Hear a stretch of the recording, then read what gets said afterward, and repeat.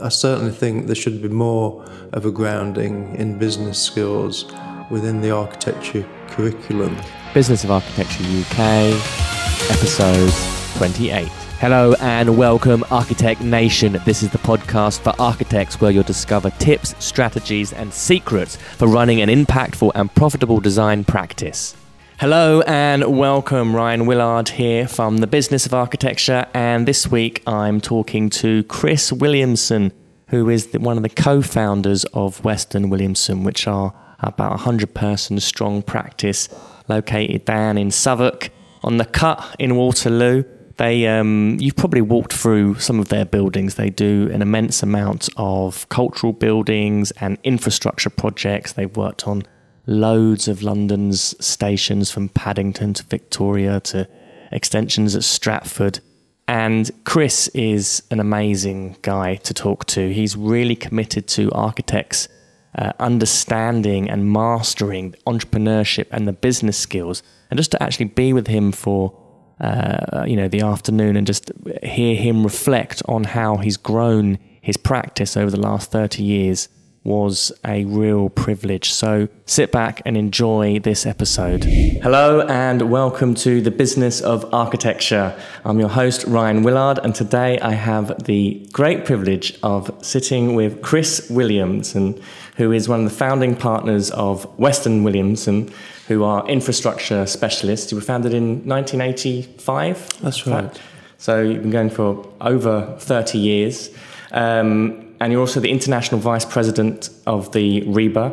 You've been an ambassador for business skills for architects, and you run your own website and blog, and also the author of Retro Pioneers. So it's really fantastic to have you on the show, and I know that we've got a lot of very similar sorts of missions or alignments about the architectural industry and also how architects approach business. So my first question really is, are architects bad at business? Sadly, I admit that they are. I think with the client service questionnaire that the RIBA does each year sort of shows that we get a very high approval rating for all of our design skills. I think British architects are widely admired and respected throughout the world. We're trained in design. We have a fantastic pedigree of design from the Victorian era, people like Brunel and Paxton, which we're still building on. That gets us a lot of work throughout the world because people acknowledge that that's what the British are good at. But when it comes to business, I think it's the same with a lot of creative industries. It's something to do with the different side of your brain, probably, but also to do with the training. So there should be more focus given at architecture school on the business side, but it's a difficult circle to square because not everybody wants to be involved in that side of the business. And architecture is a broad profession and you have to cater for everything. But I certainly think there should be more of a grounding in business skills within the architecture curriculum. What do you think would be the most important sort of entry-level skills for students to be learning about? Well, I think it's listening to your client, and that's a common criticism. So the architecture survey, we get a sort of 70 or 80% approval rating for design, but only a 40% approval rating for looking after people's money. And I think working to a budget is a fantastic discipline, and we have to be seen to be doing that, and we have to listen to the client, be very clear what we're telling them, listen to what their budget is and gear our design for that. And personally, I think that's part of the joy of the job. If somebody's got a limited budget, it actually helps the design process in some ways.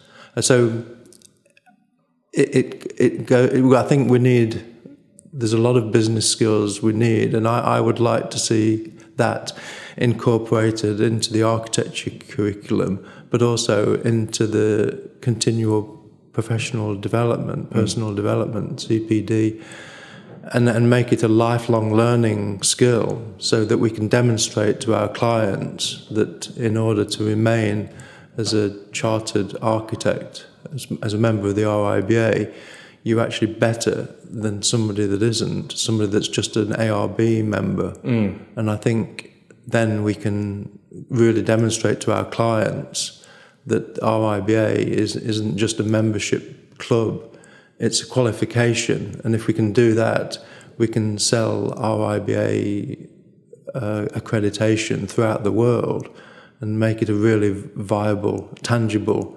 accredited qualification. That's quite interesting. How would you suggest that the RIBA kind of monitor that or accredit business skills? Or well, I think personally, I would like to see the RIBA, and I've said this, and I'm still working on it and trying to get all the various departments at the RIBA to go along with it, is that we design our own CPD courses, and there are modules, and they can be done online, and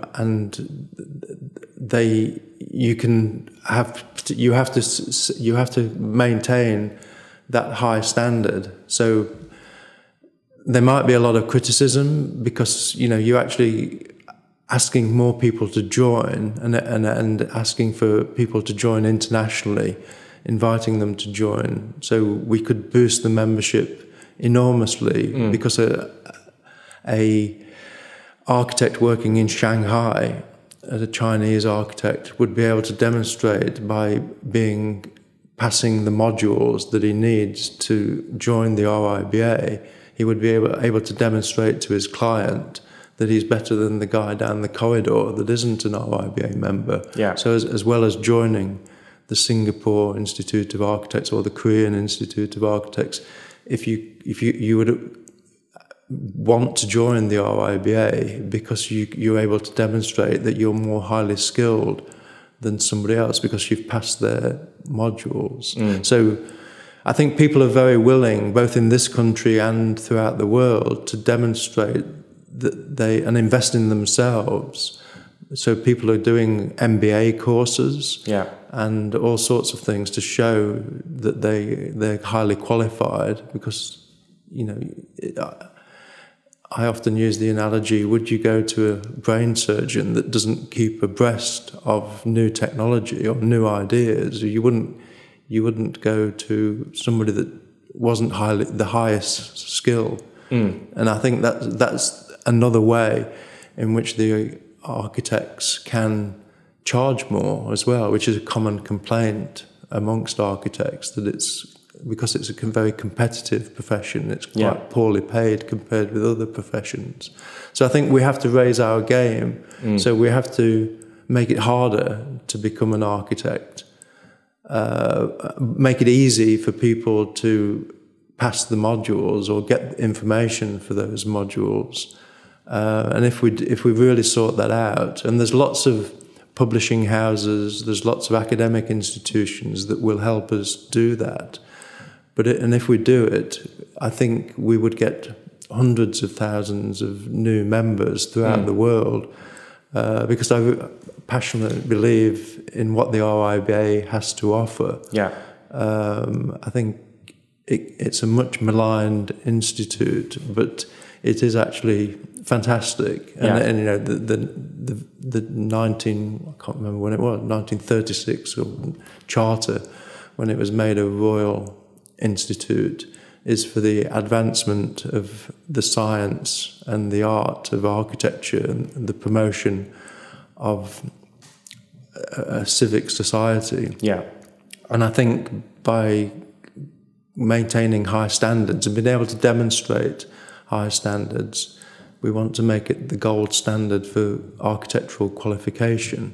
And I think we can achieve it. And I think we will. What do you think are the biggest obstacles facing you doing that? Because it's quite a mindset shift, really, to have architects really consciously engaging and celebrating business acumen and entrepreneurship. It is in some respects, and I think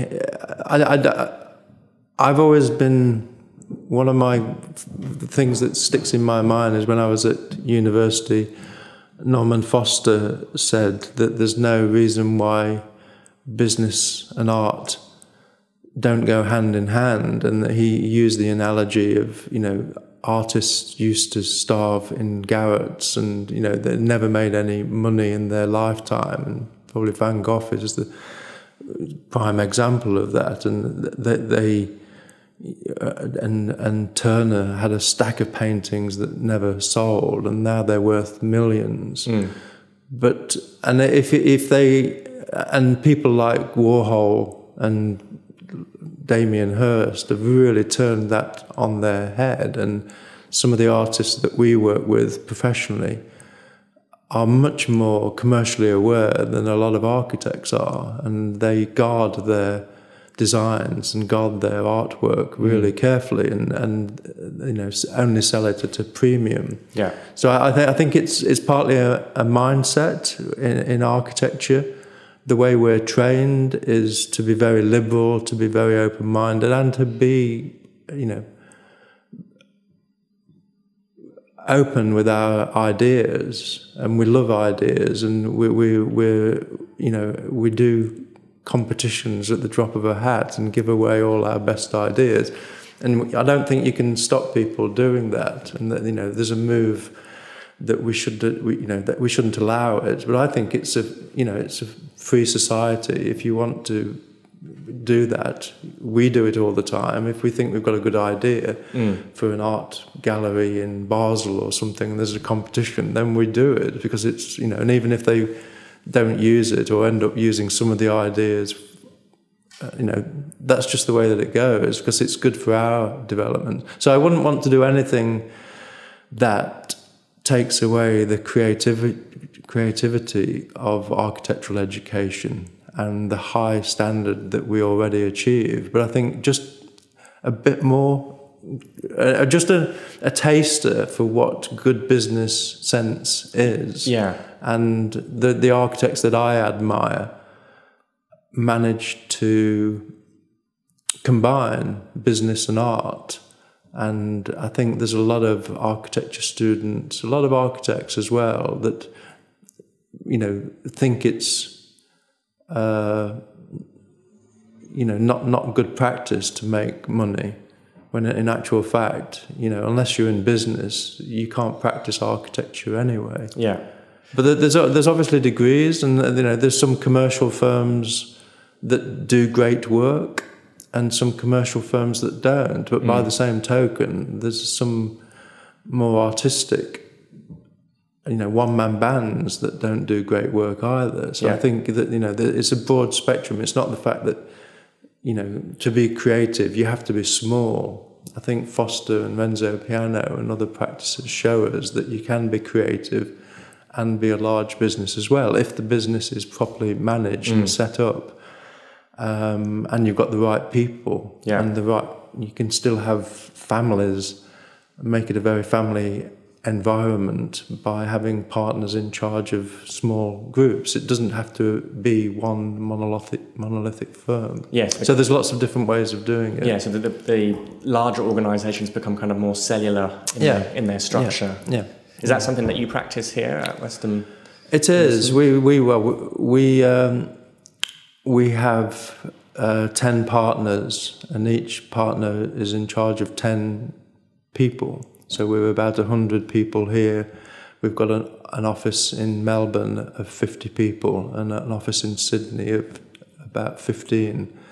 And we try and create the same culture there. So we've got, we mentor each person. I mean, I think we could grow that model so you can have 20 people working under each partner and still make it very much like a family, and know everybody, and everybody works in a team.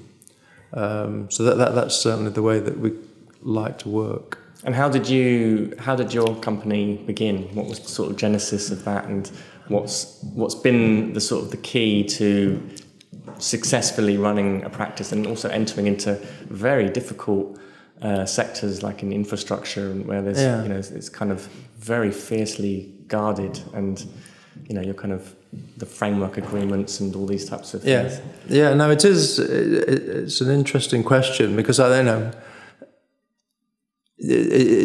We celebrated our 30th anniversary a few years ago, and as part of that, you start to look back on how you've got there, and we do a lot of work with local school kids where we invite them in, show them what we do, and it's one of the questions that you always get. You're like, how did you do this? And you can't. I always say, well, quite slowly, first of all, because Andrew and I met at university, and we only really started working together because one of the tutors put us together in an alphabetical order. He said, Williamson, you can work with Weston on these group projects. And we started working together. We found that we had different skills, but compatible skills, but we liked the same thing. So we kept on working together after we left university. We won a couple of competitions, some of which didn't go anywhere and some did. I went to work for Michael Hopkins, who'd been a partner at Norman Foster, and Andrew went to work for Richard Rogers, but we both lived in Belsize Park, and in the evenings we kept doing competitions together, and again had some success, some that went somewhere and some that didn't.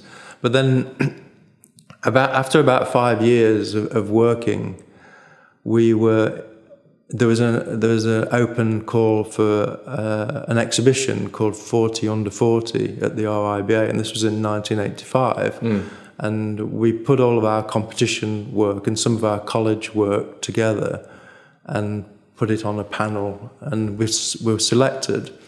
And so 30 years later, we're the only practice. There's Allies and Morrison, the only other practice that are still together, which is a fantastic achievement. Yeah. And it hasn't been all plain sailing by any means. There's been times when things haven't been great, and we've stuck at it and we've stuck together, and it's a fantastic achievement, I think, to have been in business with Andrew for so long. It's been great. Well, but I think we put all our work together for this exhibition, and Michael Manser was the RIBA president then, and he really encouraged us to start a business, and his wife was instrumental in just you meet various people in your career that are just encourage you, and that happens at school, happens at university, and it happened when we put our work together. And we didn't know anything about how to start a business. So I did a part-time master's degree in project management at the South Bank. And it was one of the hardest things that I've ever done. Half of it was project management, half of it was property development. So I met some young property developers on the course, and we won some work from them, and some really interesting projects. And at the time, all we were trying to do was to match our existing salaries. So we weren't earning an awful lot at that time, and it was relatively easy to match our salaries. And then you're in that situation where you've actually got too much work for two people, and you have to take somebody on and then take somebody else on. So it's a very, very gradual thing. But we won quite early on. We won a competition to design a big office building for Tilbury Docks, and that we did all the working drawings for it. and we were really pleased with the design. But then the 1988, the property market crashed, and they decided not to proceed with it. We'd got the planning permission, we'd done all the work in drawings, we'd actually been paid for a lot of the work. So we were sitting around wondering what do we do now, because we thought that was going to be the next sort of 3 years worth of work. And then we were interviewed by the Jubilee Line, an architect called Roland Paoletti that had come over from Hong Kong to head up the Jubilee Line, came and interviewed us, and he put us on a short list for London Bridge Station. And because I'd done this project management degree, I was able to do all the questionnaires, all the health and safety stuff that they were asking, whereas a lot of the other young architects that he wanted to work on the project weren't able to do, I think. So that put us in a really good position, and we won that. But I think it just showed, in a way, it's the randomness of where your career goes. Yeah. If we'd have done the Tilbury project, we would have probably became commercial office architects. We didn't, and we ended up drifting into the transport sector. And it's been really good, and we've really enjoyed it, and we really enjoy those city shaping projects. And from starting off on the Jubilee Line, which was primarily just seen as a transport project, we've got involved in projects similar to that, but they're now seen as regeneration projects and city shaping projects. So we're now involved in how the city changes, and giving people a choice of where to live and work, which the Jubilee Line, it was the developers that made all the money on the back of the infrastructure. But now the government have got wise to that, and they're making sure that with different levies, that Crossrail, for example, was a third funded by private finance, and Crossrail 2, when it gets approved, will be at least 50% funded by private developers, which is great, because they're the ones that benefit. House prices go up, rents go up, and it shouldn't just be the government that has all the cost of the infrastructure. And what have you found some of the biggest obstacles then that you've been able to surmount whilst growing your practice and going into the direction of infrastructure? And have you ever wanted, or I know that you've kind of done other designs for other types of buildings, how do you navigate yourself into other sectors? It is quite difficult in England, and a lot of architects always say this, that we've got a lot of 40% of our office from other parts of the EU, and the Italians, for example, find it quite weird how English architects get typecast often for different kinds of buildings, whereas if you can design in Italy, you'll get asked to do lots of different things. But for us, we do genuinely enjoy it. We like the discipline of working. You have to work in a very collaborative team with civil engineers and engineers, with different stakeholders, and we've developed quite a good skill set of being able to do that. It's something that you don't necessarily have to do if you're working for certainly a private client or a commercial developer. There are much fewer stakeholders, and people to keep happy. But on a large infrastructure project, part of the skill is multi-headed, sort of faceted companies, isn't it? It's getting it over the line.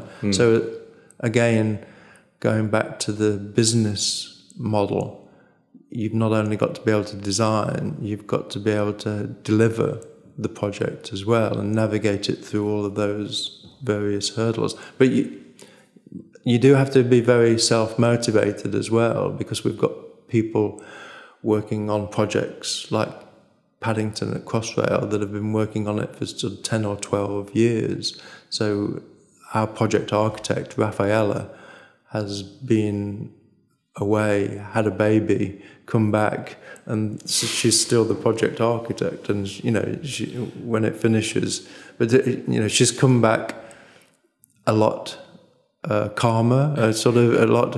If you can deal with a family, you can deal with clients. So I think there's lots of you have to have lots of different skills to deliver a project. Not just the design takes sort of 10 or 20% of the time, and 80% of it you're battling to retain control of the design and making sure it's delivered properly. And what kind of sort of specific communication processes, when you're dealing with large organisations like TfL and Crossrail, where you, as you say, there's so many different stakeholders, they're kind of public companies, and how do you, as architects, kind of not allow the decision making just to get totally spread out and overly bureaucratic? How do you control that?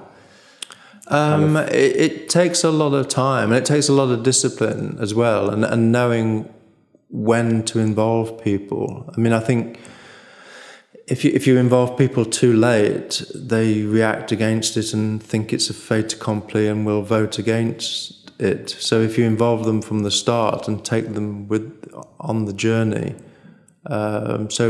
because a station like Paddington, for example, which is a Grade 2 listed building, fantastic heritage structure, and you're putting something modern next to it, and the whole setting is listed. You've obviously got to work with people and take them with you.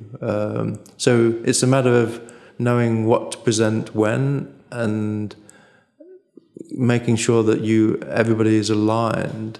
But we've developed some really good systems of how to do that. So sometimes we get everybody together, and we've developed a system that we pin up all the options and go through them. And sometimes that works.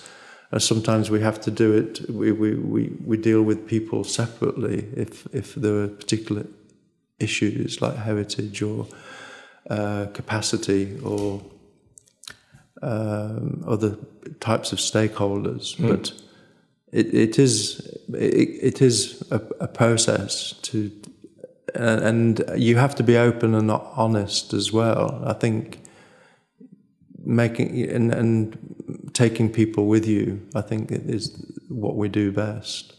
And what kind of advice would you give to, say, smaller practices that were wanting to enter into something as complex as infrastructure projects? It almost seems like one of those kinds of sectors that would be nearly impossible to sort of deliver anything in unless you've already got some serious track experience.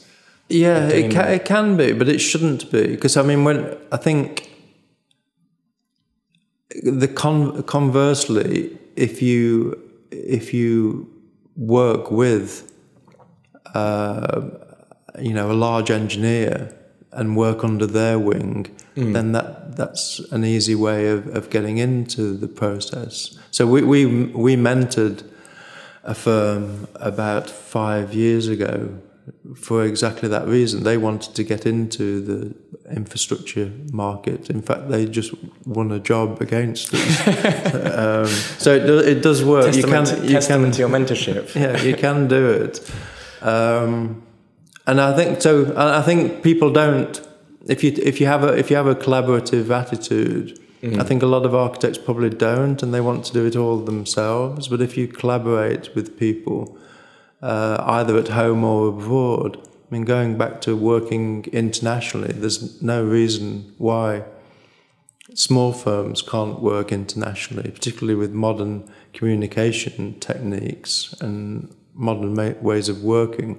If you collaborate with the right people in each country, there's lots of architects in Singapore, say, that want to break into, say, the hospitality market.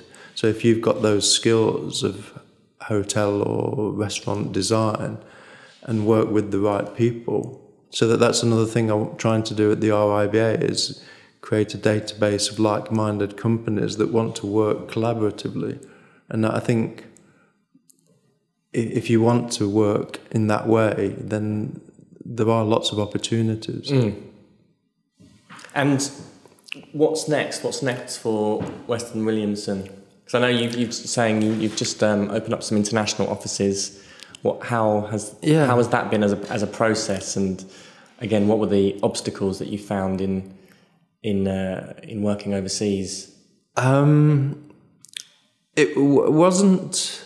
So we got invited to work in Australia in particular by the engineers that we've been working with here over the last 30 years. So people like Mott MacDonald and Arups and AECOM and Arcadis were coming to us and saying, there's these projects that we'd like to pitch for. And both Sydney and Melbourne and Brisbane are doing quite similar projects all at the same time. So having done no sort of infrastructure projects over the last 20 years, they've all decided to build the equivalent of Crossrail in those cities all at the same time. So there's a capacity issue, a skills shortage. So that's why we were invited to go. We won the Melbourne project. We've won part of the Sydney project, and we're just finishing the tender at the moment for the Brisbane project. But for me, I'm 60. It's a new lease of life for me for the next 20 years to grow a new business. So it's fantastic. I'm really enjoying it.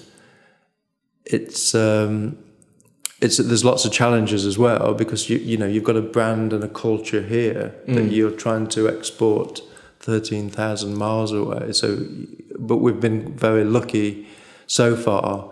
In half the office in Melbourne have gone out from here. Right, so you've actually been exporting. Yeah, and half of them are recruited locally, and they've been fantastic. We've got some really good local people.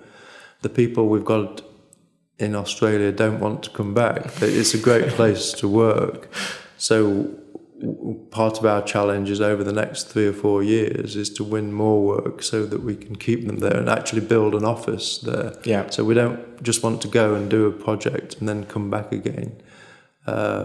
We've done that before in places like India and Kuala Lumpur, which are great places to work, but sometimes the build quality and the design expectations aren't what we want to do. So we're concentrating on places where they want our expertise and our design skills and the way we run the business.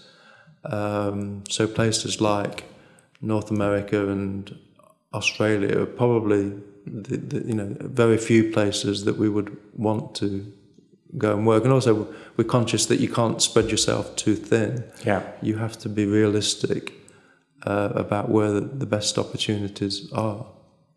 I've got here in my notes as well, actually, that you used to run breakfast business seminars.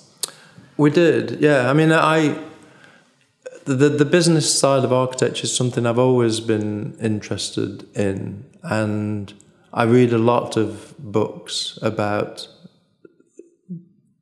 business, and as much as I do design, and I think. I find it fascinating. I do like the business side, whether it's football or any sport. I like what happens on the pitch, but the older you get, the more you realise that it's not the people on the pitch. They matter a lot. The manager matters, but it's the owners and how the club is run that gives continued success. And I think that's the thing that I find the most interesting, is that continued success. And all of my heroes are not people that can write one great pop song. It's having a lifetime of writing fantastic songs or performing, and and films as well. You know, that I like the idea of longevity. Yeah. That people can, and reinvention. Yeah, and because the world is changing rapidly, and you know, I'm particularly excited over how people are going to travel between and around cities over the next 20 years. It's going to be unrecognisable. Nobody quite knows whether Hyperloop is going to work, and how quickly automated vehicles and how many of them there are going to be, and what the ownership of them is going to be. But we know that it's going to happen. But just as when I used to be fascinated by Tomorrow's World when I was a teenager, it happened. We know it's going to happen. We just don't know when that tipping point is going to be. And it'll be fascinating to, well, if I live long enough to see it, what those effects are going to be. But that when we're designing cities, that's what we need to think about. And it's very interesting because it all interlocks into what you've been talking about, of having kind of globalized organizations. And, you know, for example, what we do at the Architects Marketing Institute and Business of Architecture, there's people dotted around the world. And you're having these company structures that are actually, you know, you've got people working in India, you've got people working, and all the digital communications, and that combined with increased, you know, ease of transport, is opens up a very interesting set of possibilities to how businesses can actually start to structure themselves. Yeah, definitely. I mean, we used to do a lot of work in China 10 years ago, when China was going through that huge expansion of high-speed rail. So we would work alongside the railway design institutes, which are basically the state railway designers. So we had relationships with the Railway Design Institute in Chengdu and in Shanghai, and worked with them on several projects.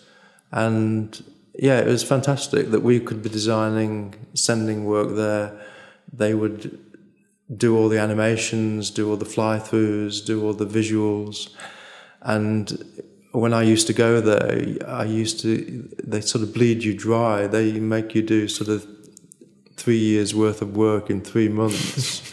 And, you know, it's really fast pace, and they've got lots of people waiting on you to say, you know, what colour do you want this? What does this kiosk look like? And it's fantastic. I think there's lots of people now.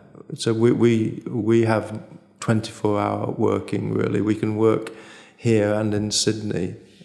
So people are working in Sydney while we're sleeping, and then you come back in the morning, and you know, you've got another design to look at.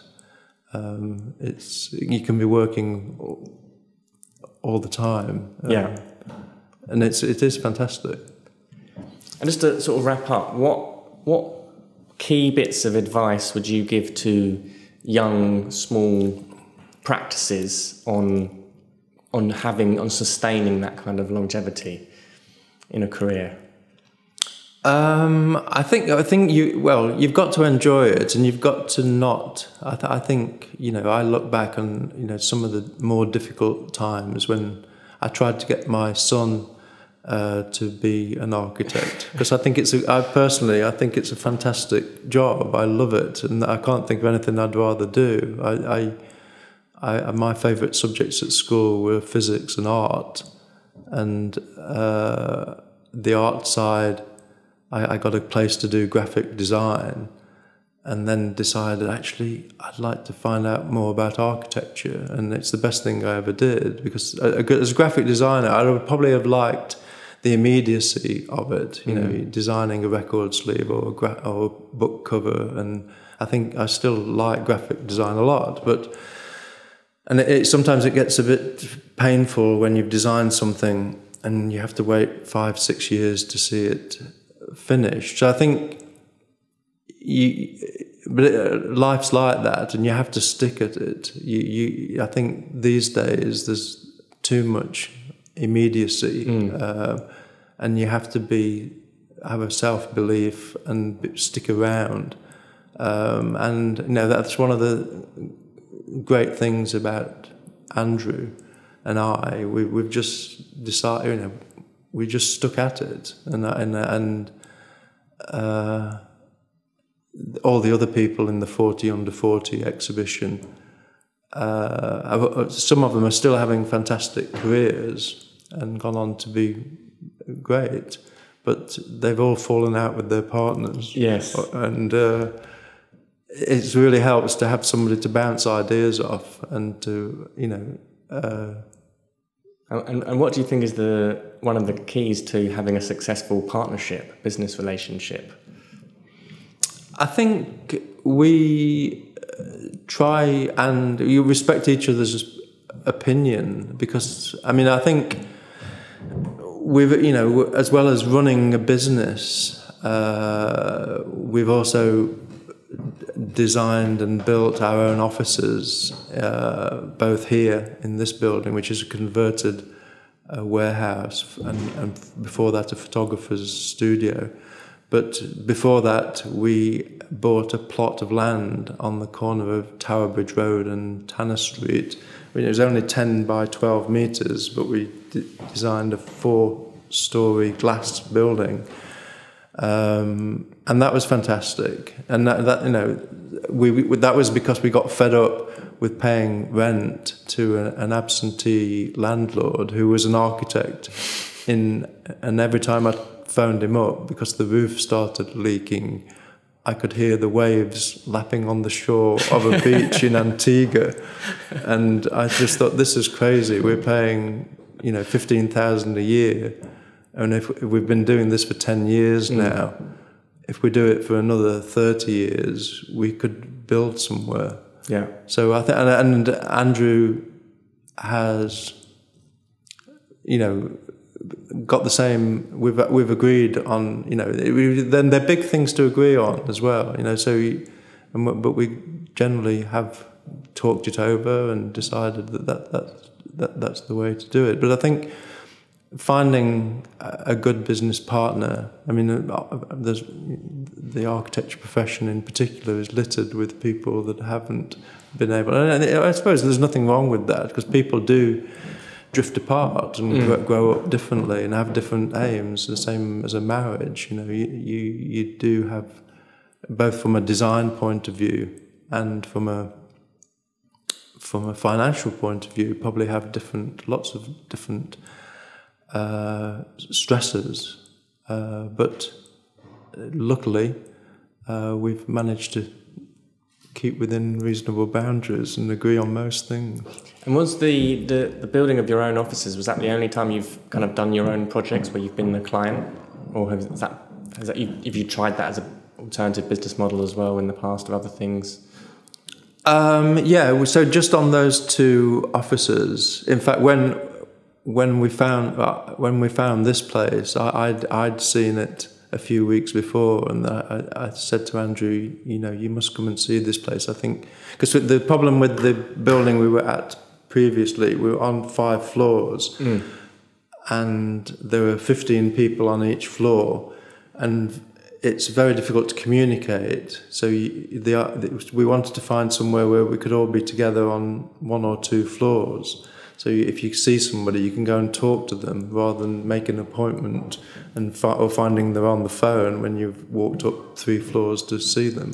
So from a office culture point of view, that's what we wanted to do. So I'd found this building, and Andrew agreed it was the right thing to do.